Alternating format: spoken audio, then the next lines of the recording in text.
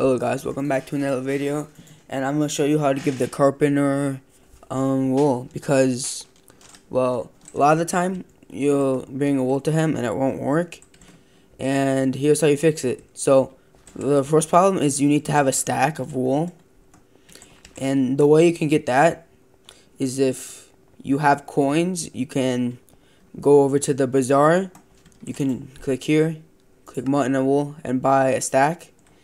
It wouldn't be a lot, or you could go up to, if you have that unlocked, you can go up to there, and you should be able to kill sheep until you get a stack, which is 64. And then once you get that, you can just come over here and you can give it to him, and it should work. And yeah, that's it.